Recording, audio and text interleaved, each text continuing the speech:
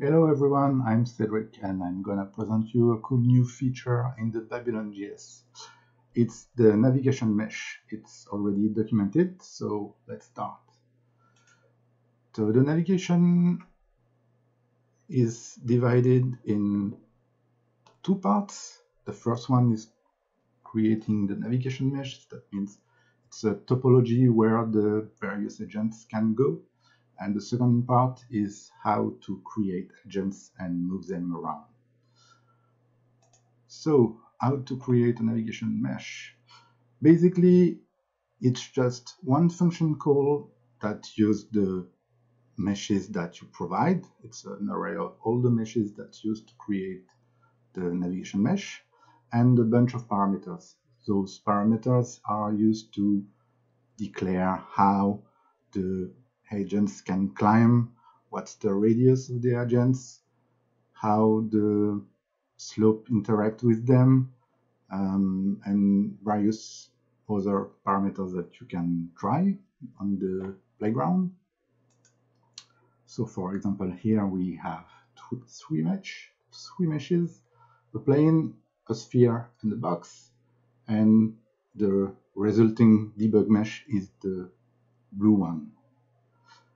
So let's say that we have bigger agents, and so we increase the radius, and you can see that the nav mesh gets smaller because we can't go anywhere with that radius.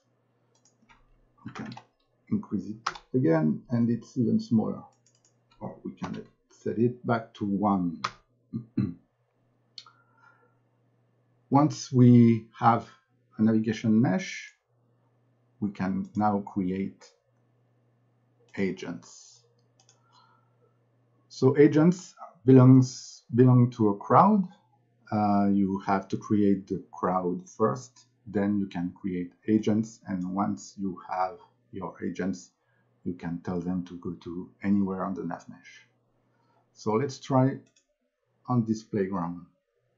Here we have 4 agents attached to a transform, that's a cube, and we can now move them all around the nav mesh.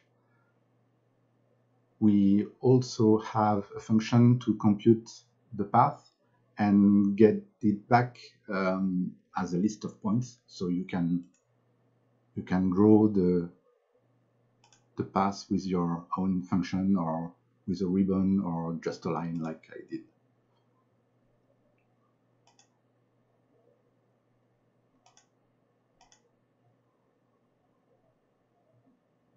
So that's it. You can now have agents and nav mesh and play with it. So enjoy!